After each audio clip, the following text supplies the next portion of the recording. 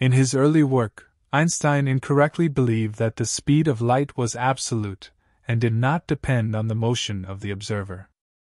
Einstein's first theory of general relativity, proposed in 1915, did not take into account the behavior of matter under extreme conditions, such as in the center of a black hole. Einstein incorrectly predicted the existence of gravitational waves that would be produced by massive astronomical events, such as supernovae, but these waves were not detected for several decades.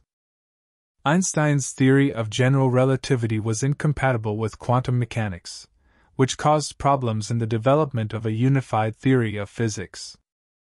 Einstein's famous equation E equals mc squared, while incredibly important, is only approximate and not completely accurate.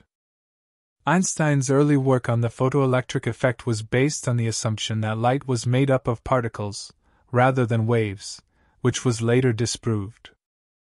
Einstein's theory of general relativity predicted that the universe was static, but later observations showed that the universe was actually expanding. Einstein initially rejected the idea of quantum entanglement and non-locality.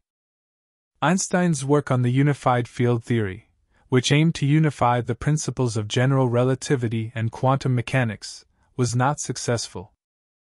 Einstein's concept of a cosmological constant, which he introduced to keep the universe static, was later disproven with the discovery of the accelerating expansion of the universe.